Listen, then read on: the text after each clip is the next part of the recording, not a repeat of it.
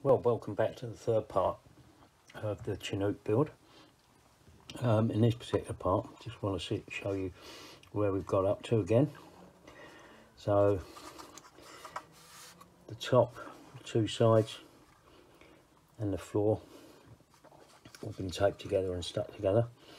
The joins along here aren't particularly very good. Had to use quite a bit of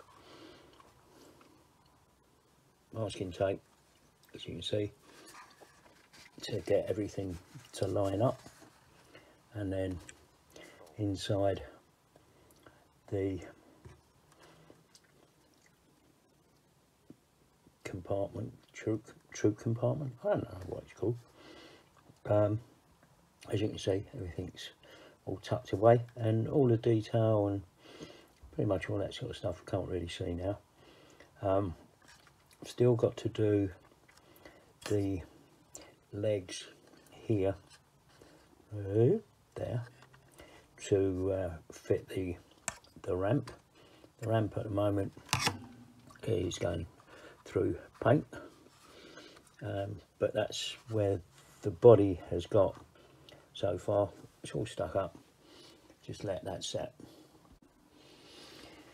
And while the bodies are all setting up, I thought look at the internals of the actual outer shell of the kit, these two halves, and looked at what I needed to do. The kit instructions do tell you to paint this area, the front areas, black, and the rear area where the engines are a metal colour. So I've done the metal colour at the back.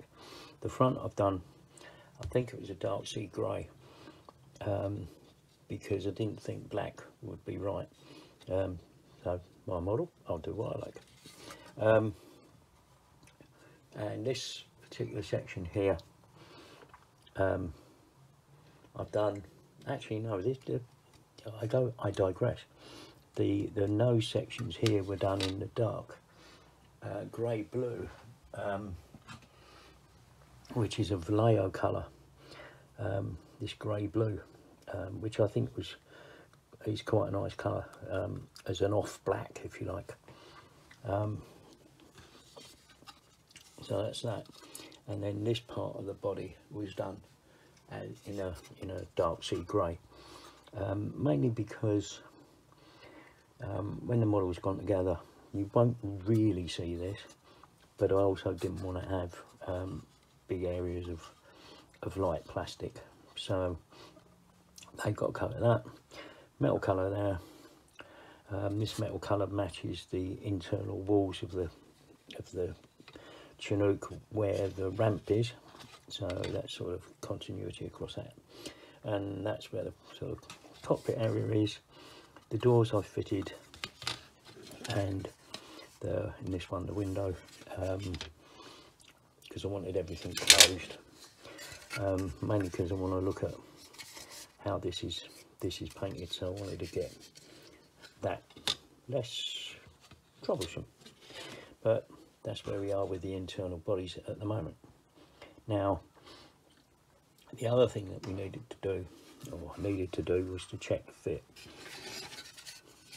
There's no indications here of a fit point, so the two halves of the body go together pretty much. I think the only real locating point is this area here. So I put the two halves together and promptly dropped that up, and that's really to see what the fit was like and how the two halves will go together. The only thing really that locates the two halves is some locating pegs in the top ridge there, and at the front. So just sort of line everything up to see how that goes together. And to be fair, it's not a bad fit, but the alignment of the windows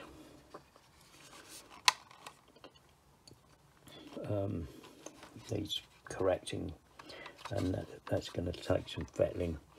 So that's the next stage really. So the next stage is to install the various glazing parts into body shell. And the first things I normally do with any kit is take any of the cockpit glass. And in this case, the nose of the Chinook has got copious amounts of cockpit glass. Wrap them in some tissue, bit of kitchen roll, anything you've got, but anything to protect it. And I keep all the glazed parts, all the glazing parts, in a Ziploc bag within the kit box or in a safe place, so that they don't get scratched and they don't get damaged in any way. So the instructions are fairly straightforward and quite clear as to what parts you need. And what I tend to do is, with the glazing parts, is I'm very careful how I cut them off the sprues. What I tend to do is if I'm going to cut them off the sprues, or well, when I'm going to cut them off the sprues, more like, I always cut them a little bit away from the material. I never cut them close up to the material. Even though I'm using Tamiya cutters, I always give myself a bit of space so that I can, get in fairly close to it, but not right up close to it, just in case it shatters. Don't want it to cause any distortion marks on the glazing. So do that, cut all the glazing parts off, and then we'll fit them into the parts of the body shell. So in this case, I've just taken that one off and left a little bit, there you go, just left a little bit of the sprue gate there. And then what I can do is I can sand that away with a bit of sanding stick. God, it's really hard to try and explain what I'm doing, but there you go. But then I do that and use a sanding stick to take the rest of it away until it's the right shape, and then get it stuck into position. But that's the easiest way with the glazing parts.